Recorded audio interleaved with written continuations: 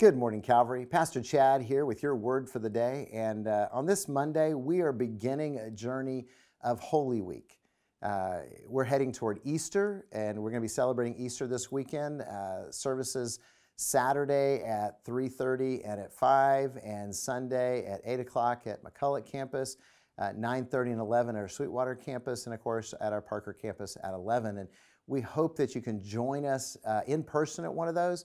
If not, we hope you'll tune in and join us as we celebrate the resurrection of Jesus from the dead. But today we are starting off a look at the events leading up to Jesus' death and resurrection. And we're looking at the Last Supper this morning. In Matthew 26, it tells us what Jesus did as he had gathered with his disciples to celebrate Passover. And there at the most important meal for the Israelites, for the Jewish people, as they looked back at the deliverance from slavery in Egypt through the Passover lamb, Jesus shares these words. In verse 26, he says, "Now, as they were eating, Jesus took bread, and after blessing it, broke it and gave it to the disciples and said, 'Take, eat. This is my body.'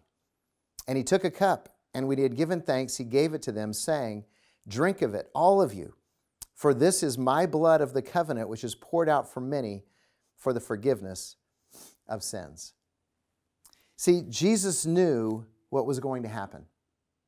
He knew about his death and resurrection that were ahead of him, so he connected bread and wine to his body and blood. The elements that we remember, the bread and the wine, are connected to the body and blood of Jesus that he offered in sacrifice for us. And he instructed us to observe this meal and to remember. To remember. To remember his love. To remember his mercy. To remember his sacrifice for us. And of course, to remember his resurrection from the dead. You see, when we remember, it changes us. It helps our attitudes and it fuels our faith. And we remember and celebrate. Not just this, but we remember and celebrate special occasions in our own lives, don't we? Those significant moments that we look back on and commemorate.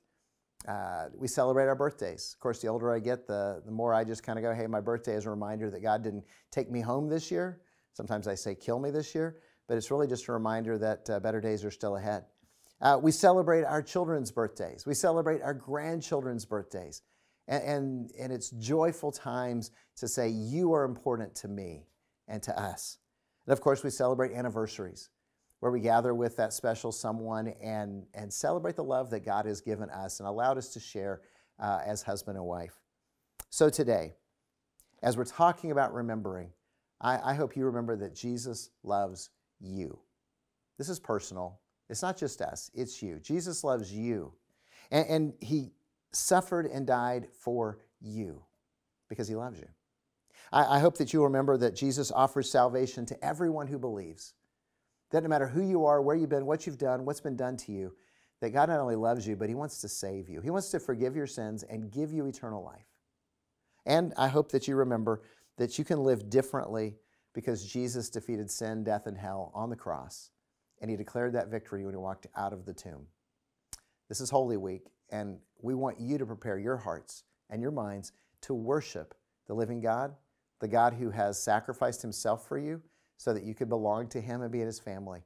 And we get there when we remember. So I want you to remember that because of Jesus, you're going to heaven. And so remember and celebrate this.